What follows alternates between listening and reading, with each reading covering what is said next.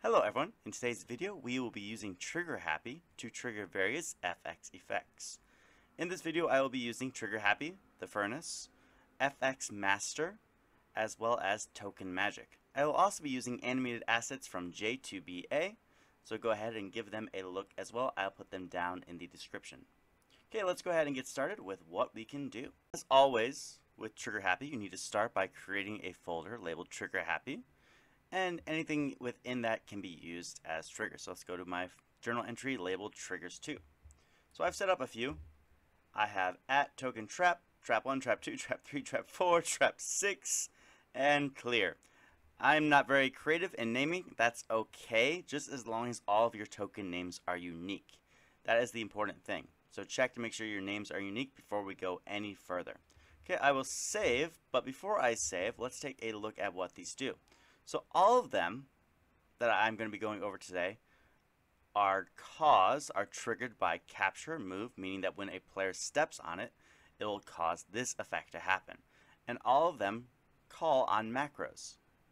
So let's go ahead and try one out. So the first one that I have over here on the left hand side, trap 6, again not very creatively named, I have set this up so that it will call a macro I created earlier in FX Master, a weather macro. So when the hobgoblin steps on this particular spot that is labeled, or that is marked I should say, by the token, the weather will change. Let's see how that functions. So the hobgoblin steps on the token, and instantly rain appears as well as pink clouds. So we can see how this can be used to trigger weather effects. Next, on the right hand side, I have set up a row, or I should say a column, of various token magic macros.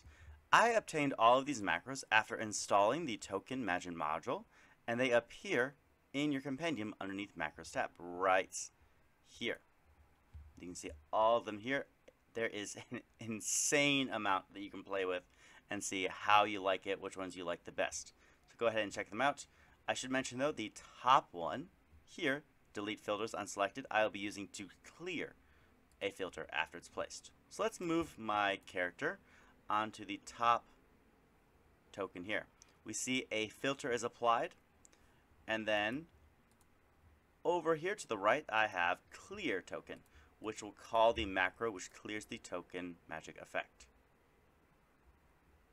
Next, creates a chromatic bubble and clear. Super hot fire effect and clear. And black and clear, a black aura effect. Notice how if I step back on the token, the effect will be placed again. So think about that when you're placing these down if you want to use them to create effects on your players. These effects can also be combined. So I have the chromatic bubble.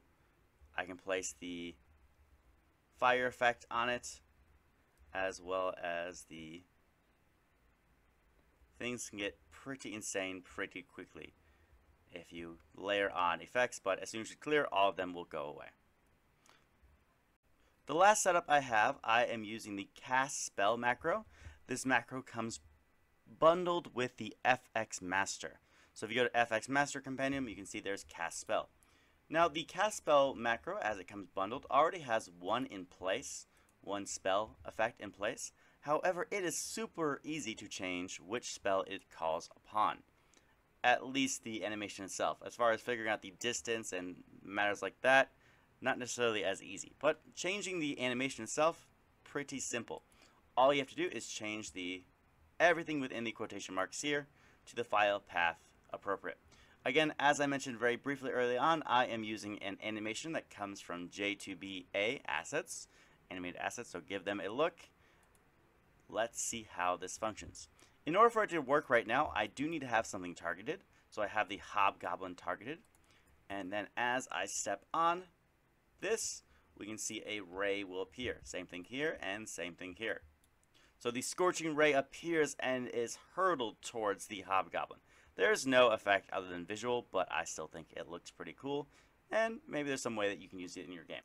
Before we wrap things up, this is super easy to set up. All you have to do is just type @token and then whatever the name of your token here, trap7, even though I don't have a trap7, and then @trigger if you want it to be a trigger where they step upon it to call it, so @trigger capture move.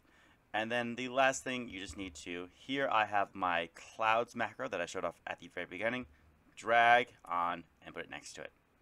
And then you're done. You can click save entry, and now if I have a token labeled trap7, if a player steps on it, it'll call this macro. Super simple. So, at least I hope it's super simple. If you have any problems though, please put down any issues you might have in the comments below. Thanks everyone, I hope this has helped.